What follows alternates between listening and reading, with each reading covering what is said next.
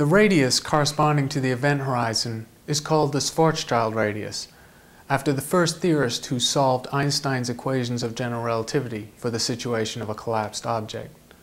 Mathematically, the Schwarzschild radius is given by twice the gravitational constant times the mass of the star divided by the velocity of light squared. This is a fairly simple relationship, which means that the Schwarzschild radius scales proportionally to the mass of the star. If the Sun were turned into a black hole, it would have to be compressed to 3 kilometers in radius, the size of a small town. But a more realistic situation is a star with a core mass of 3 times the mass of the Sun, where the Schwarzschild radius is 9 kilometers. In the theory of general relativity, any star that ends its life with a core mass of 3 solar masses or larger must become a black hole, because no known force can prevent its collapse to within the event horizon.